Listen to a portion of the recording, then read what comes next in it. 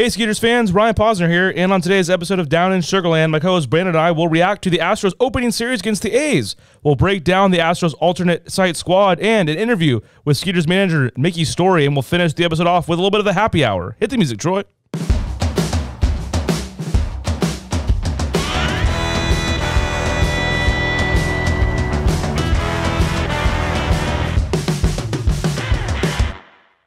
Looking to relocate? Then contact Nick DeRose for any of your real estate needs in the Dallas Metroplex area. For more information, give them a call at 469-283-8360. DeRose Dallas Realty. Cowboy by nature, agent by trade. All right, Brandon. Well, opening week has come and gone, and if you're an Astros fan and an Astros observer, I don't think that first series could have gone much better against the Oakland A's. A 4-game sweep, you outscore them 35-9. I mean, that is just an absolute crushing of the Oakland A's, who won the ALS last year. I mean, yeah, that 35-9 was actually the worst run differential in a 4-game series since the Philadelphia A's were outscored 39-11 in a 4-game series against the Indians in 1950. So it just goes to show how, boy, did the bats come alive. And not only that, knocking out of the park in a stadium. You and I mentioned this over the weekend when we were watching the game. That's not really like a baseball park. No. And especially hitting at night in Oakland, for those that haven't been there, it's not easy to do. No, that park is kind of already playing as a hitter's park, or a pitcher's park, rather. But then when you put it at night, it's a total pitcher's advantage. And you wouldn't have known it looking at the scores of the Astros. I mean, 8-1, 9-5, 9-1. Then they had the day game where they went 9-2. I mean, just everybody, really just the contributions were not, singular to a certain group of guys. I mean, you have Chas McCormick getting his first start yesterday. He went yard, and I loved the quote after the game. And they only actually made Chas McCormick available. He was the only guy to speak to the media after the game. And his quote, "We just crushed them." Like, I don't think he could have said it any better. I mean, Kyle Tucker homered, Jason Castro homered. I mean, you saw Alex Bregman homered in 2 straight games. The only really thing you look at this weekend and you're kind of concerned about is Michael Brantley, but it looks like he's going to be okay, and he'll be back in the lineup this week. Yeah, the X-ray was negative just day to day at this point, so that's a huge relief because he's leading the team in doubles right now with 4. And you mentioned it, everybody doing the job. I mean, the guy that's leading the team in RBIs right now is Tucker with 7. And then you look at how, I know your boy Kaplan hates lineup construction, but when we were talking about Altuve being the leadoff hitter, the one thing I always look for the leadoff guy is, how many runs are you scoring? Leading the team right now with 8 runs. So it's good to see that he's getting on base and coming around to score, and it's showing right now. Right now, these bats are red hot, and I love it. I think a bunch of fans right now are looking around the league and seeing that this is a scary team. Yeah, and I feel like maybe it's just me, but people might have forgotten, if you're not an Astros fan, that this guy named Yordan Alvarez also plays for them. I mean, he missed pretty much all of last season after winning the Rookie of the Year, and I mean, that guy, he puts the easiest swing on a ball, and I mean, he hits it opposite field. It just looks like he's barely touching it. It goes like 400+ feet. And then one thing that you think about is, like, what was the down spot was probably Maldonado, who had 6 strikeouts and right now leading the team, but then you plug in Castro, the Astro, he comes back and goes yard as well. So, I mean, it's a situation where they had a weakness right there, replaced it with Castro, and then he shows that he can fit right in that lineup. Castro the Astro. I like that one. I'm sure that he's been an Astro, the longest tenured guy on the team. I mean, I know he's been 2 different stints, but also, I mean, with Maldonado too, I mean, hey, look at the pitching lines. I mean, 1 run in the first game, 5 with McCullers start, but still McCullers looked incredibly sharp in his outing. I mean, all the way around. I mean, I'll take Maldonado the way he's sitting like a frog back there and putting on the signs. He's doing a good job so far, and leading into that, the pitching staff. I mean, my goodness, as good as you could possibly hope for too. Especially yesterday, Brandon Bielak, a guy who I kind of maybe pegged as the guy that might have been the opening day starter for the Skeeters, throwing a perfect 3+ innings of relief yesterday to keep the bullpen nice and rested. 4 2/3. And then he went hitless. And I mean, not even giving up a hit, not a run, anything like that. 4 strikeouts, no walks. He's the reason. Dusty actually alluded to it in the press game conference. They're going in this 2-game set against the Angels, and because Bielak was able to go for so long, they're going to have a rested pen to where they can just throw guys out there if need be, if the starters aren't going the distance. But even the starters were pretty lights out. Greinke, 6 innings pitched, 4 strikeouts, only giving up 3 hits, no walks, no runs, getting the win. I mean, everybody kind of did their job, minus Javier and Urquidy. They're the only down spot. Yeah, I misspoke on that. That was Javier who got the Friday night start, which was the closest game. I mean, 9-5. That was making you sweat a little bit there with the 4 runs. I mean, he was almost getting you in a safe situation. Yeah, Javier, he did go 3 2/3 inning pitch, 4 strikeouts, giving up 3 hits. He didn't walk anybody, but a 4.91 ERA for your first start. Not that great. You kind of expect a little bit more innings out of him. He and Anoli were probably the only downside. Anoli Paredes were probably the only downside in the pitching. Paredes, I mean, I think it was in 2 games. He had 2 games in an inning and a third, walked 4 guys. Not what you really want in an inning third from your middle relief. Only down spots. Otherwise, everybody else, they did their job and looked pretty solid. Yeah, and they'll get some boosts to that bullpen there. Pedro Baez, who was one of their big acquisitions, he got COVID in spring training. He's yet to get back on the mound, so that'll be a nice addition, a former Dodger reliever. Also, Andre Scrub, another guy they'll get back at some point. So the bullpen's going to definitely get some people, as the season goes on, guys that have contributed in big ways at the Major League roster. But, I mean, the Brandon Bielak story, that's great. And Luis Garcia getting a start this week. I mean, those are both guys I definitely, kind of just pegged as, like I said, guys that might be in struggling, but they're already making big contributions at the Major League level. I mean, and now you got Angels this week. It's going to be a big series for them, and they go right back to Oakland hosting them here. So you have a chance to really put the former division champions kind of in a tough spot. At least I know it's a long season, but at least just the visual of like, hey, we've absolutely dog walked the former division winner to start the year. That's a nice little sign. Well, you mentioned it. Now that we're facing the Angels for a 2-game set, they looked pretty good too, coming in at 3-1. I mean, right now Astros sitting 4-0, right behind them, Angels 3-1, and they took on a solid Chicago White Sox team that a lot of people are pegging to win the AL Central, and it's going to be an interesting matchup because you mentioned it. Luis Garcia going Monday night versus Jose Quintana, and then on Tuesday it's going to be Greinke versus Griffin Canning.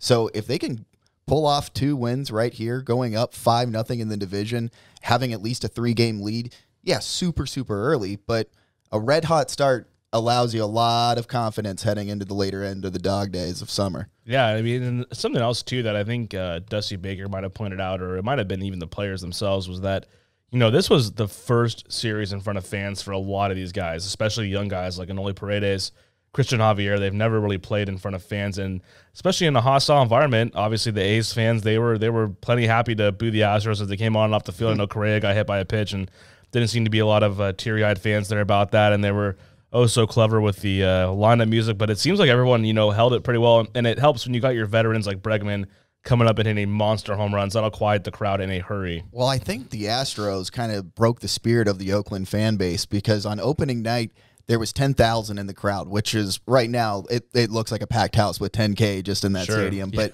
and then the last game of the series, 4,800 on Easter Sunday. So I think they just didn't want to go out there and see what was continuing on as just a beating going down. But this red hot start, man, this is something where, a lot of teams where now that fans are back in the park, we're kind of gunning for us. They feel like we escaped 2020 with no fans in the ballpark to heckle us. And I think this is a great way to just show everybody that we're not going to be scared of any of your taunting coming at us, putting up monster numbers quickly. Yeah, that's the easiest way, I think, to silence a lot of the quote-unquote haters around the game, especially when you go intra-division like that. There's going to be people who are just chomping at the bit, ready to boo you. Well, I mean, I don't know, Brandon. I feel like out of all the teams in the major leagues, if you're going to power rank the starts, I know we're an Astros podcast, but I don't think you can put a team above the Astros the way they started. That's an historic start, not even just in Astros history, kind of in baseball history. I think if you ask everybody around the league who's kind of top dog opening series, I think it's obvious. Right now, it's definitely us. Yeah, I mean, the Yankees, another team that was supposed to, their power rank, they actually lost 2 of 3 to the Toronto Blue Jays. Dodgers, they took 2 of 3 from the Rockies. So, I mean, there are some of those teams that are up there. I mean, none of them, and then, record aside, just none of them did it in such dominant fashion. Red Sox got swept by the Orioles. I mean, it's a situation where, again, you're mentioning it super early, but this is the kind of start that you kind of dream up. Yeah, it's a long season, and I think people around the country who were, just so hoping for the Astros to really just fall on their face are kind of getting a glimpse like, oh, man, like that core they had, I mean, minus George Springer is so intact. You've got a veteran pitcher. By the way, did you see those pictures of Zach Greinke like sitting crisscross like he's doing yoga during the games? He's in midseason form with that. I mean, he's just centering his chi, and it shows 6 innings right there of no ERA. So that's a solid start. Like, you think Dusty Baker's just sitting there, he's chewing on his toothpick, and he's like, what is he doing over there? Dusty just looks at him and says, "I only know one yogi." And Yeah, that's about it while he chews on another toothpick. I loved it. That was so Zach Greinke right there to see the beginning of the year. Well, you got anything more here, Brandon? No, I'm ready for opening day, get some fans in this ballpark, and just put on a bigger show. Right now, we got to take these next 2 against the Angels. That's a huge step right here. We can really set ourselves apart quickly. Absolutely. A lot more division games coming up this week. And when we come back on Down in Sugarland, me and Brandon are going to run through the Astros alternate site squad, kind of get an idea of who might be out here in Sugarland come May. You're listening to Down in Sugarland. Baseball is back at Constellation Field, and full season ticket deposits are now available. May 20th is just around the corner, and you won't want to miss exciting baseball this summer as the Skeeters enter their first season as the AAA affiliate of the Houston Astros. For more information, visit sugarlandskeeters.com and be one of the first to reserve a seat. All right, so one of the developments here with the Astros roster, now that they've announced their opening day roster, is they also announced their alternate site roster. And Brandon, this kind of really pertains to us here down in Sugarland, no pun intended, because these are some of the guys that we're probably going to see here with the Skeeters to start. I mean, these are guys that they found it pertinent to get work in at their alternate site in Corpus Christi before they open the season here in the minor leagues. And, there's some interesting names here. I don't know about any really big surprises. What are some of your general thoughts about the names you're seeing here on this roster? It's a bunch of guys that are right there on the cusp of making the team. So if there's any injuries, I think they can not only step in, but also produce as well. One guy that jumped out to me, Garrett Stubbs. He seems to always be winning awards. I mean, he played at USC. He actually won the 2015 Johnny Bench Award, which is the nation's best catcher award. And then 2016, he was a California League mid-season All-Star. 2017, Texas League All-Star. In 2018, he was a PCL All-Star. I mean, and even in that 2017 season, he was named best defensive catcher in the league by Baseball America. So you can see he's collecting all these type of awards. Clearly, he's got a glove. He's an all-star. I think he's just a superstar waiting to break out. Yeah, I mean, he's a guy, I think every organization, they want a Garrett Stubbs. I mean, he's a guy, he's third catcher, I guess, on the depth chart, but the guy caught a inning in the ALCS last year. I mean, he's the guy they trusted that much to put in a win-or-go-home game in the last game of your season. I think if you peel the curtain back here a little bit even more, Brandon, you see the Astros were able to carry a 5-man taxi squad on the road when they went to Oakland as well as down to Anaheim. And those guys, Ralph Garza Jr., right-handed reliever, and Nivaldo Rodriguez, pitched a little bit last year with the Astros. Peter Solomon, a very intriguing guy, former Notre Dame pitcher who's coming off Tommy John. Garrett Stubbs, like you mentioned, and Abraham Toro. So I think, you look at those guys, and clearly they're going to be, those are the 5 guys that, they're looking at, hey, obviously you need some relievers, give you some depth.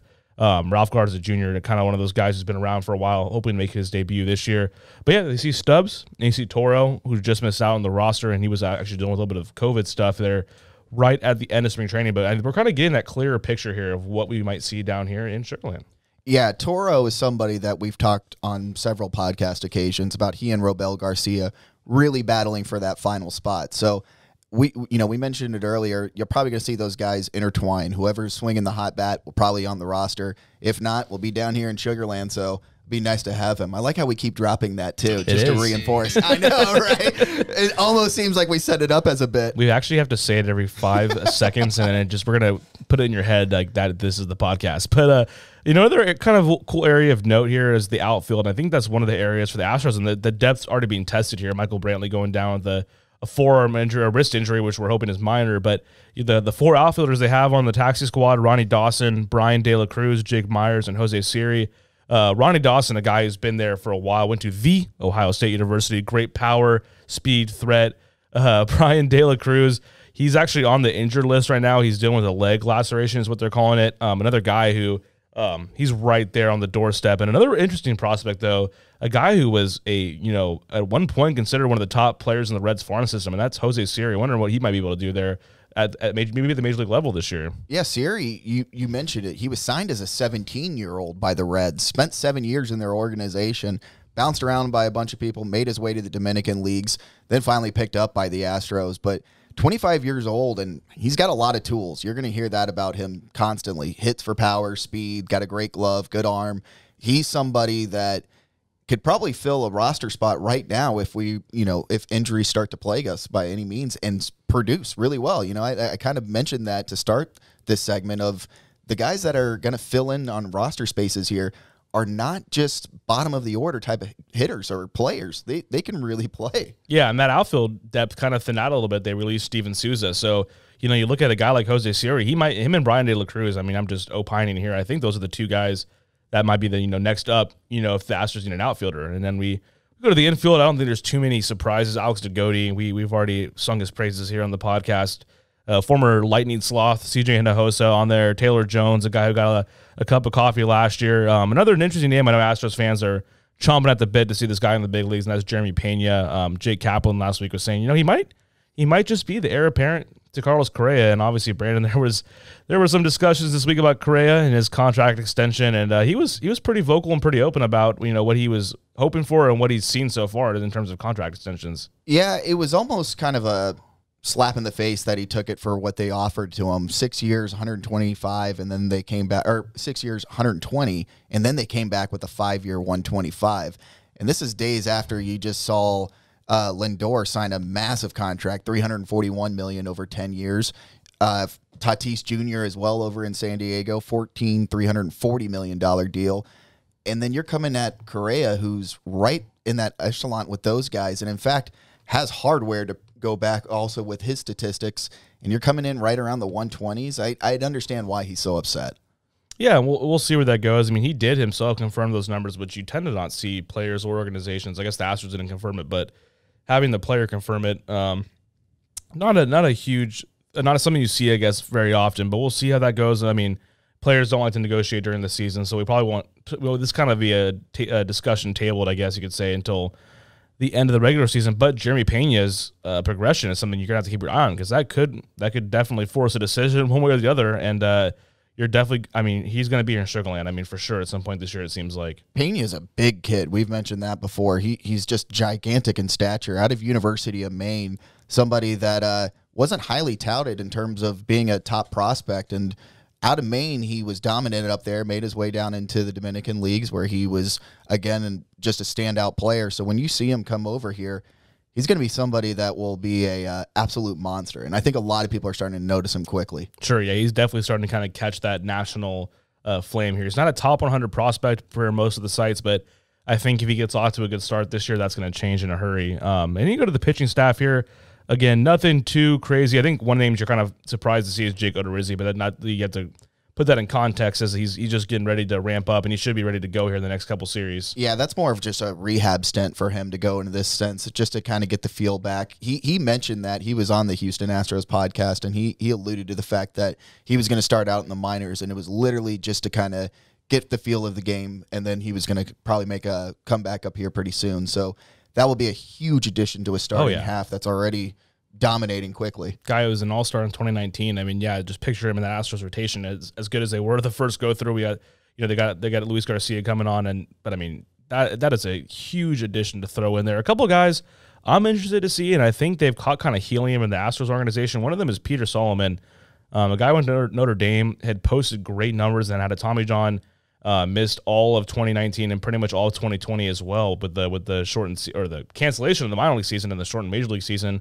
They put him on the 40-man roster to protect him from the Rule 5 draft. So that in itself kind of shows you where the organization thinks of him and how highly they think of him. And then, hey, they put him on that travel squad too. So Peter Solomon, a guy who could be here in Sugarland, but a starter, veteran guy, considered he's 24 years old. He's not super, super young. I think a guy you could slot in there. A couple other names, Brett Conine, another guy the Astros I think pretty highly of. Tyler Ivey. Those are some guys. And Johanze Torres, I think he's a little bit farther back in terms of progression, but the dude can just sling it. He's an upper 90s guy. He'll be fun to watch. And then at the bottom, Hector Velasquez, kind of a mystery guy because they signed him late in last season, but plenty of major league experience, and maybe that kind of that first lefty you have to go to out of there to the bullpen. Yeah, it's interesting. Velasquez, 32 years old, and you alluded to it, played for the Red Sox. He has an 11-7 overall record with a 3.9 ERA. High strikeout guy, but at 32 years old, you're starting to push into that age range where you better be effective quickly. Otherwise, I don't know how long you can actually last. But Velasquez has the kind of stuff and the leadership to where he could really have a dynamite season and play a pivotal role. Yeah, and he's left-handed, which definitely helps in terms of maybe, hey, we're facing a team that's got a lot of lefties coming up. Maybe we're going to bring you up for this series. Always a veteran guy like that to have in your back pocket, I'm sure is going to be useful at some point. And kind of interesting too. I didn't know that teams were going to do this, and I found out that it's pretty common. Their Astros are going to play some games with their alternate site squad. They play on April 12th and 13th against the Round Rock Express. So that's going to be at Whataburger Field in Corpus. Then they have a couple games at Round Rock, and then actually from May 2nd to May 3rd, depending on how everything's going down here in Sugar Land, and here we go again, they might actually play these games at Constellation Field, so we might have a kind of our first glimpse at the Skeeters and, the Round Rock Express before we start our season in Albuquerque. But very cool that we'll have some, game action to maybe break down here in the late part of April, early May. Yeah, they're essentially not having the games here to start because they're letting the field settle and everything. Exactly. Right? Yeah. So I'm sure if everybody checked the media post, our field is not blue. A lot of people bet on that one on April Fools. They were all tweeting in just like, and people actually loved it. Are you kidding me? Get out of here. Like, I understand it goes with our colors, but a blue field. No way, yeah. That would just hurt your eyeballs watching on TV, right? I mean, it's just one of those things. I mean, the baseball would show up quite nicely bouncing around on that field, but there's no way players. Could you imagine the Astros? Hey, we're so happy to be here. By the way, we made the field blue. Yeah, no way. I mean, and obviously we have real grass out here, so I don't know even how that works. Like, you have to spray paint the grass. I mean, most fields that are blue, it's field turf. So we don't have field turf, so I don't even know how that would work. But most fields, how many do you know of besides Boise State?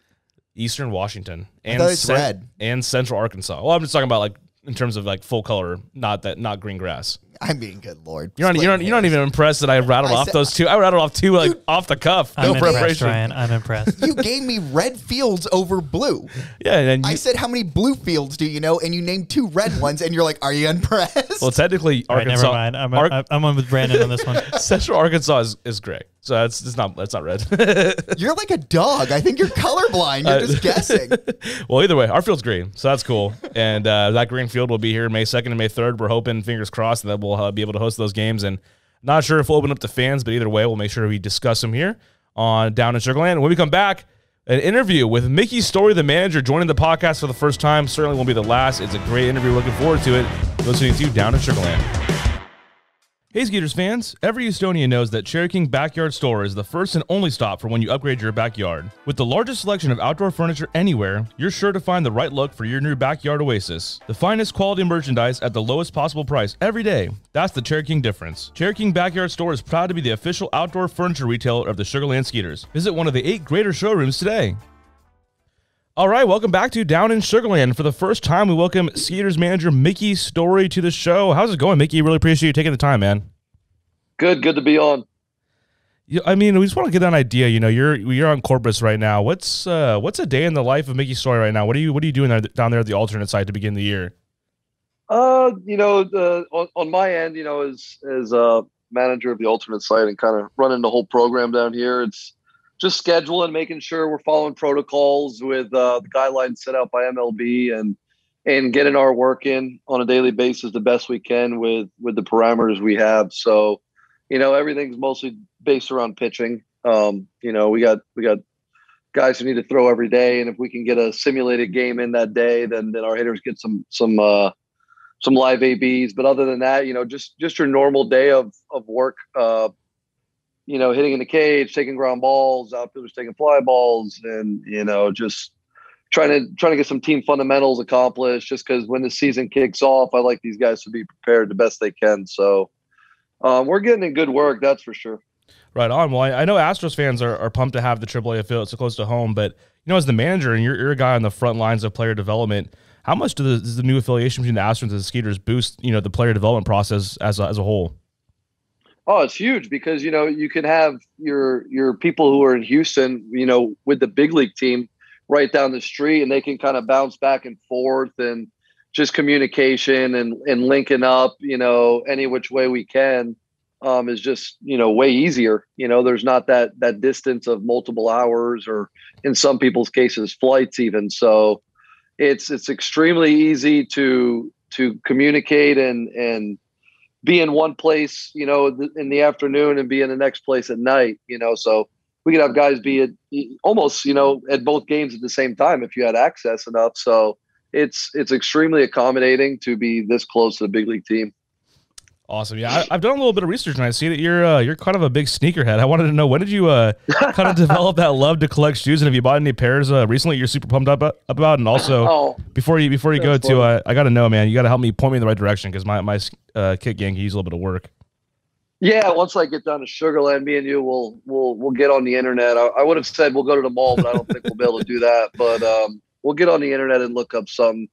Maybe we'll start off with Skeeter colors and get you in the right direction. But, beautiful. Yeah, that's funny. It's funny. You definitely did some research to hear that. But yeah, it's something I took a liking to in like elementary and middle school, like a little bit back in the heyday of Michael Jordan, and kind of just evolved over years. And in high school was just really, really into it.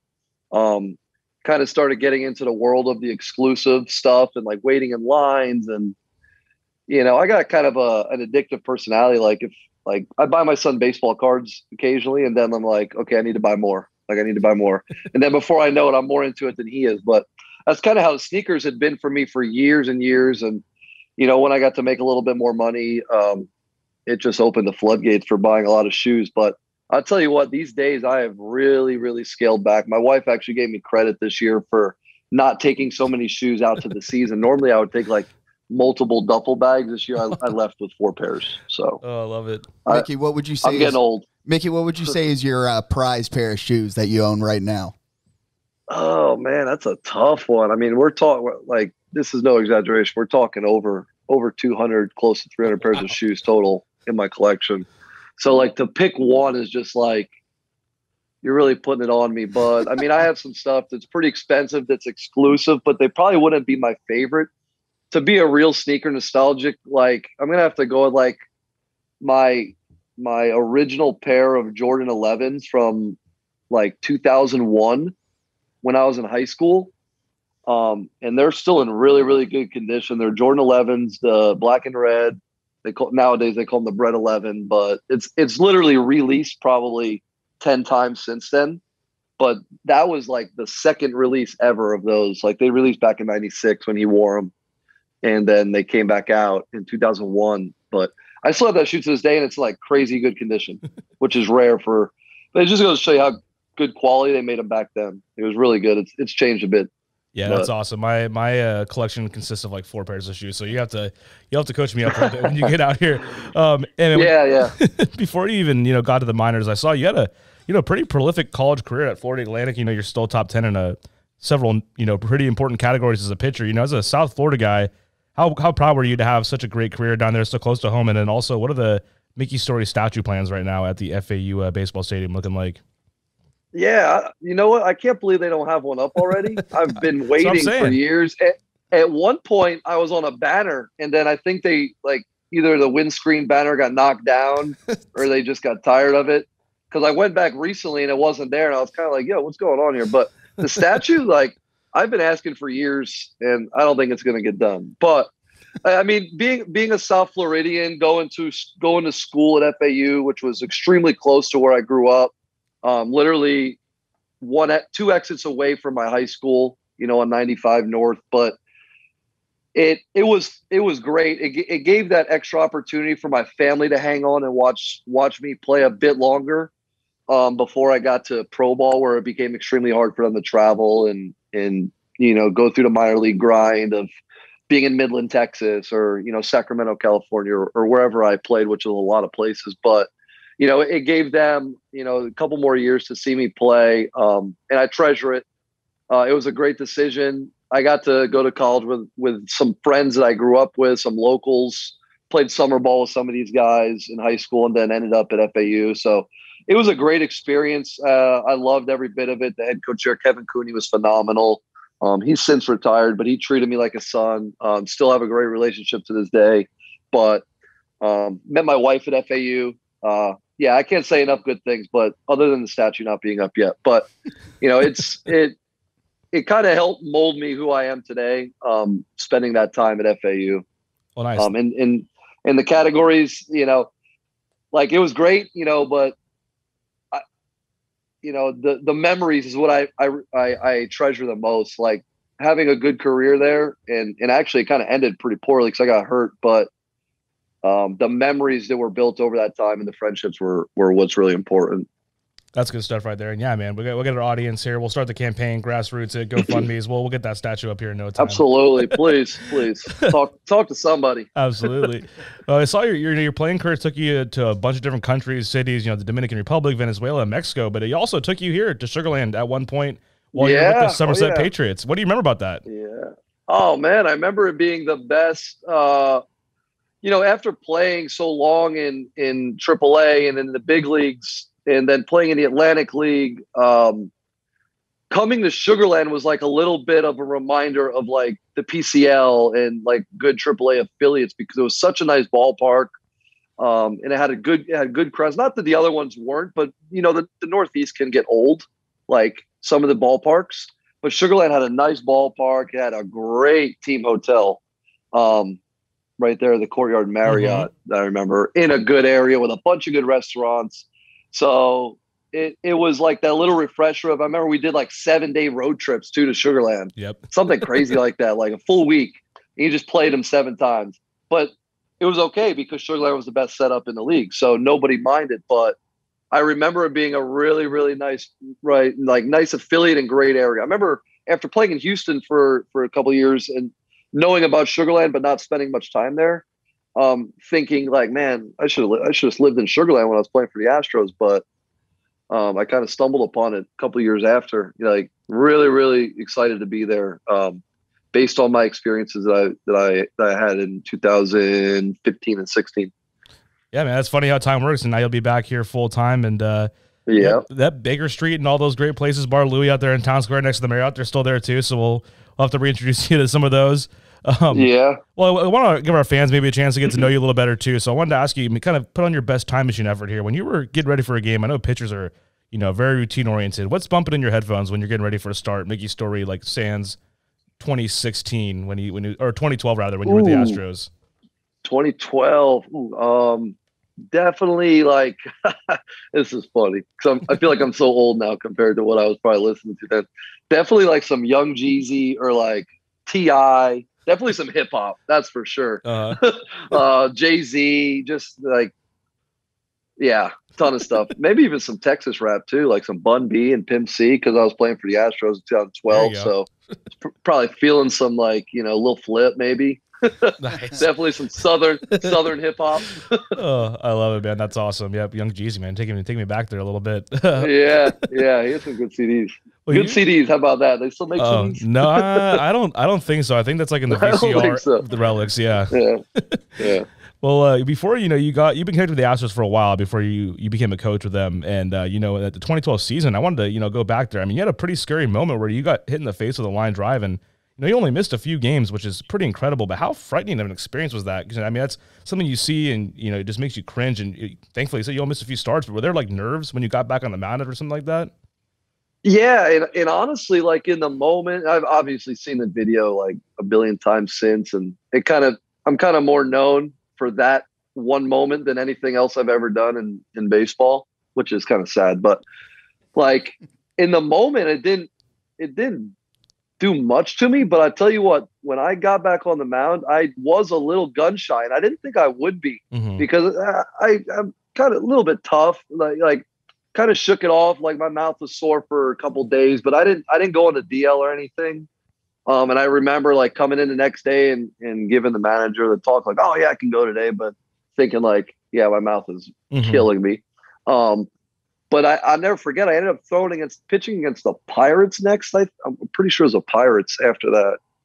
Maybe it was the Phillies. Either way, I remember throwing my first fastball down and away and being like, ooh, that was the pitch that got me smashed in the face.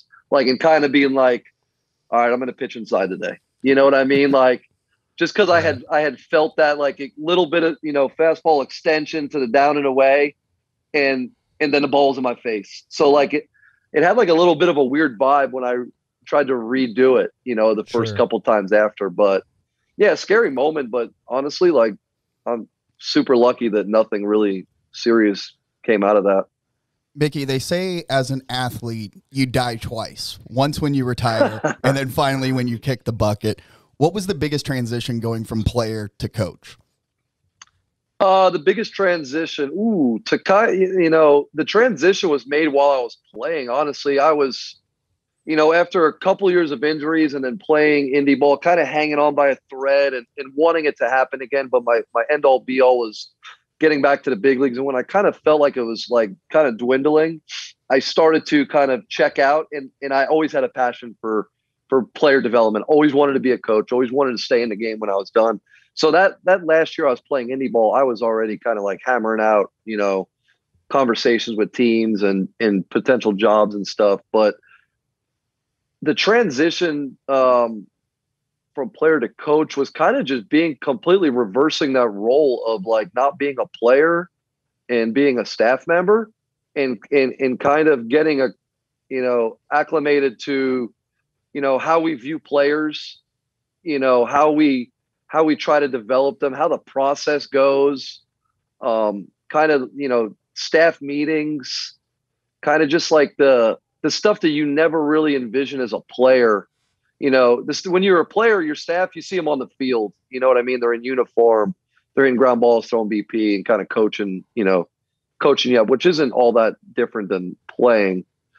It's the behind the scenes work. It's the computer work. It's the preparation. It's the details. It's the organization. It's so many things that you just didn't really think of it when you played, and you didn't appreciate it for the guys who did it for you either until you get in those shoes and you're like, oh wow, like if I want to be good at this, there's a ton of things that goes into it. And kind of just that first year, I was on a great staff with Omar Lopez, who's now the first base coach in the big leagues, and kind of taught me so much about preparation, organization, details, all those things. So that was definitely the biggest, adjustment for me is seeing that there's more to coaching than being out on the field hitting fungos.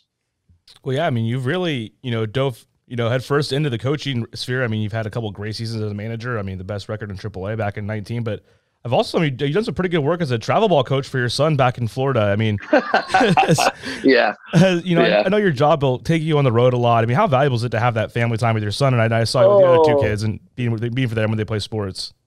Yeah. So my family's diehard sports. My wife played soccer at FAU. My oldest daughter plays soccer at a very competitive level. And my son, he eats, sleeps, and breathes baseball at 8 years old. People think it's crazy, but I'm like, hey man, if the kid loves it and I love it, like we're dangerous. Perfect. You know what I mean? So it's like me and my dad's relationship, except my dad didn't play in the big leagues and coach in professional baseball. So like my son being able to go to the ballpark and spending time with, these guys that he's been with for over the years and built relationships with. 2019 at Round Rock, he spent, so much time with us in the summer. And he was 6 years old that year and he turned 7. And when I got home from that season, it was like a complete, okay, I'm all baseball, for him. And I was like, oh wow, this happened fast. Like before that it was T-ball and it was fun. And then it was like, no, I like eye black, like I need bubble gum. I need sunglasses on my hat, kind of picked up all the pros things. But it's fun, man. I really enjoy the kids. Being able to give back to kids and enjoy the game and, everything I've learned, I spend as much time as I can out there and share experiences and life lessons and, any kind of wisdom I can at that age, when you get kids who are having fun and they're talented and doing well, it's awesome. So yeah, my son, he plays a ton, in South Florida, that's what they do, so it's, even at that age, but we really enjoy it and he loves it. Yeah, you get to play year round. And I mean, how nice is that for the parents? It's like, yeah, the same guy that's coaching Yordan Alvarez and all these guys packing around. We're like, oh yeah, he's also coaching our son. So I'm sure they appreciate that too. Yeah, I think it gives me a little bit of recruiting leverage for the travel team. I love it, man. There you go. You got the FAU hat on already there too. I like it. Well, hey man, before we would let you go here, I just wanted to know, I mean, it's been a while since I guess you really got to manage a game in front of fans. What's that going to be like for you? I know we open on May 6th in Albuquerque, but that first game on May 20th out here at Constellation Field, I mean, what are the emotions going to be like for you? Oh, it's going to be great. I can't wait. Honestly, being in spring training and having some fans was like the biggest breath of fresh air. Like after, being at the alternate site last year and the restart and doing all those things where it was just completely closed door workouts, like nobody around, nobody doing nothing, you could hear a pin drop, to being in the building with fans. Oh, wow. It's going to be special to have those lights kick on for a night game and not a day workout or a day spring training game. Like, it's going to be exciting. It's one of those things like, you never really know how much you appreciate it till it's gone. And we experienced the heck out of that last year, so it'll be special. I can't wait. No, yeah, we can't wait here either. Well, that is Skeeters manager Mickey Storey. Thank you so much for joining us, Mickey. Thank you, guys. All right, we'll be right back here on Down in Sugarland. Looking to relocate? Then contact Nick DeRose for any of your real estate needs in the Dallas Metroplex area. For more information, give them a call at 469-283-8360. DeRose Dallas Realty. Cowboy by nature, agent by trade. All right, that was a great discussion with the new Skeeters manager, Mickey Storey. We're excited to, get to meet him and talk with him. He seems like a very interesting guy, and we're looking forward to getting to know him better. And speaking of getting to know him, Brandon, I thought it was pretty cool. He opened up about his sneaker collection. I like that very personalized little account of when he started collecting shoes and where he's at with it now. Yeah, such a fun personality, man. And that shoe collection actually is going to go a long way with the younger players. That's so big in the generation for younger kids right now to be a sneakerhead. And he seems legit. Didn't he say he's something over like 200 pairs? It's unbelievable. That's great. I want to see what he and his wife think is adequate closet space. Well, yeah, who has the bigger closet space for shoes? I'm curious. That's what I'm saying. He better hope that she doesn't have like a shoe fetish as well, because otherwise I'm pretty sure her kids are going to be like, hey, we're going to just take a little space. Right, I know. And I'm interested to see, one of the things we didn't get to ask him, but, we'll get to talk to him as the weeks go on is, how do you manage that dynamic of, you're a manager, you want to get wins, but you're also, your first and foremost goal is player development. And I mean, he's a fast riser in this Astros system. He went from Quad City, or he went from Bowie's Creek actually as a coach, they were the high A affiliate. Then he went to Class A, won a Midwest League title, goes to the Pacific Coast League, wins the Pacific Coast League title. So they think very highly of him. I think he's found a pretty good way to kind of find that high wire act of, hey, I want to win, but we want to develop. Well, and on top of that, he's going to understand players' mindset because he was one. So he'll speak player and also coach. So he's going to know how to draw that line, and it shows in his results. He'll be able to kind of break it down to a pitcher and just say, make these kind of adjustments in a game, and he'll see some results. But then he also has the strategic mind to know what situations to bring a guy in. And he's somebody that's what's going to get the players up in the system, not only showing promise, but winning games never hurts, and he's a proven winner. Yeah, no doubt about it. And he also is a guy that he's played a lot of minor league games. He's played in Venezuela. He's played in the Dominican. He's played independent ball. So, you talk about guys like Alex Dugote, Ralph Garza, who haven't yet got their first crack at the big leagues. And, that can be, sometimes pretty tough to deal with. But he's a guy, he can say, hey, man, I stuck with it. Like, the track record's there. He's really a good figurehead to have up there in the organization. And like I said, he's only 35 years old, super young. I'm sure he's very relatable to these guys. And it seems as an easy guy to have a conversation with. I also love his honesty. When you asked him about when he came back from the injury after getting hit in the face, and was there kind of a mental kind of gap? Typically, the bravado answer is, no, I just stepped up on there after the first fastball. I was good. But no, he was complete opposite. He talked about how he was nervous, how he kind of was a little bit worried. And I think that's going to carry weight, knowing that he's going to be upfront with you. I think the players will really respond to that. Yeah, that's a great point, because I myself, when I was, writing that question out, I'm like, do I ask this? Is it weird? I mean, I don't want to bring up a tough memory for him. And man, he was an open book about it. And like you said, I was really, if any answer, I was expecting, didn't think about it much. But like any human being, you get hit in the face with a screaming line drive, you're going to flinch or two. Like I said, the next outside pitch he threw, which was the same one that got taken up the middle, flinched a little bit. And like any human being, that's a very natural reaction.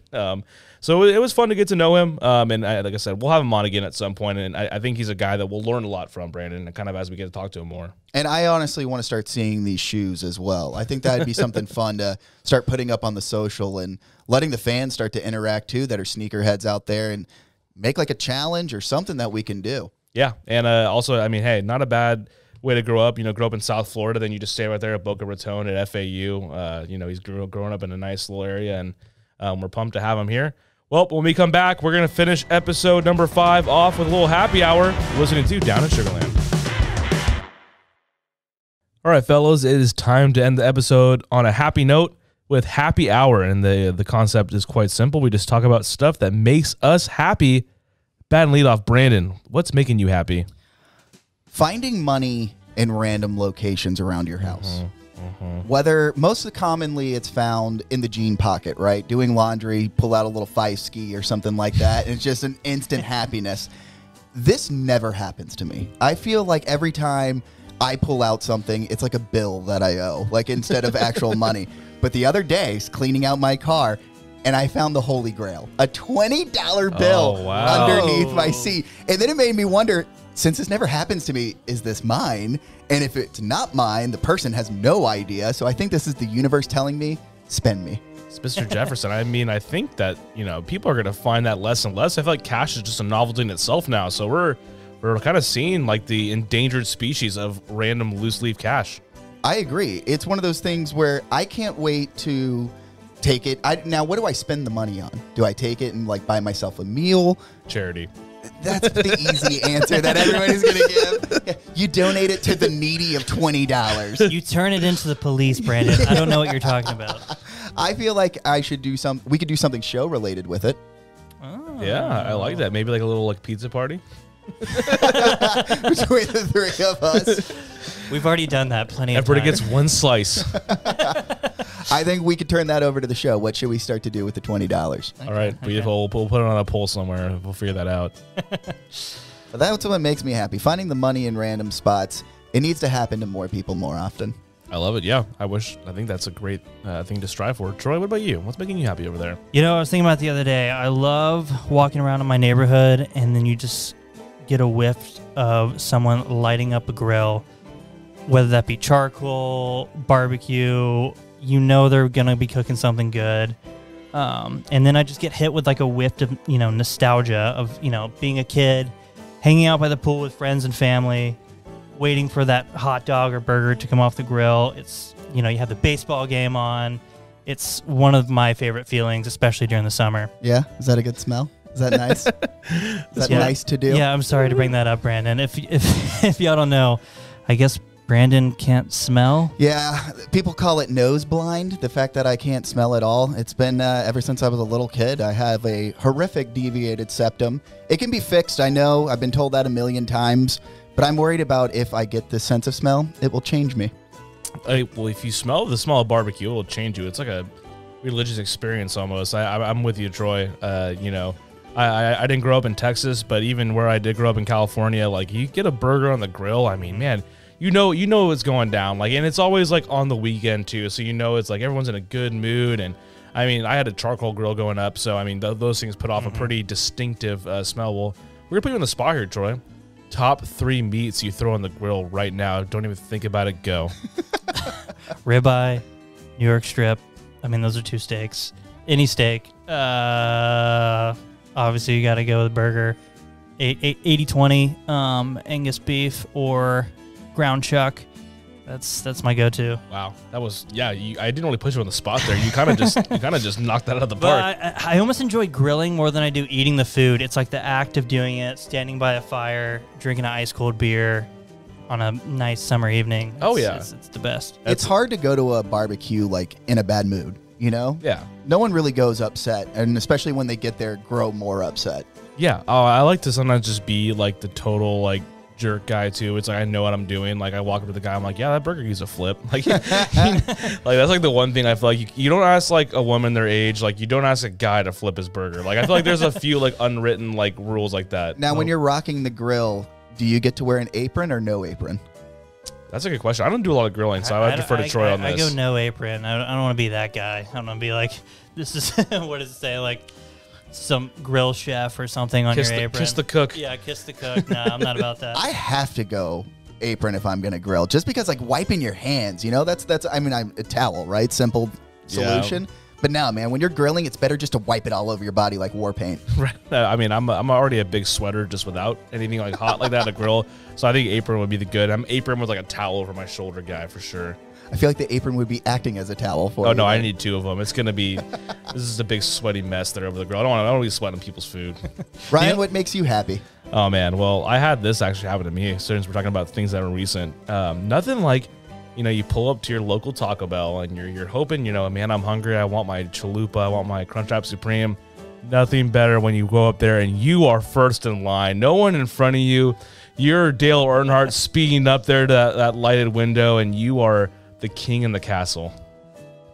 I'm with you on the fact that you honestly feel like you're royalty for a day. That like you got a fast pass to like to ordering, and you're just ahead of everybody. My favorite is when you pull up to order and then suddenly a massive line gets behind you. Oh yeah, absolutely. I like to think people followed me. They're all like, "Oh, Brandon's gonna go eat McDonald's. We should go eat McDonald's too." It just feels like they're waiting for me. Like when I pull up, I'm like, "Oh man, hey guys, like good to see you." Yeah, it's like, "Oh Ryan, like yep, I'm back again for like the 5th time in 5 days." Yep, that's me. Like, is that always Taco Bell? Yeah, I mean, other places, I'm okay. Like, I like going to drive-thrus honestly because I'm a big like we're making a podcast, like listen to podcasts.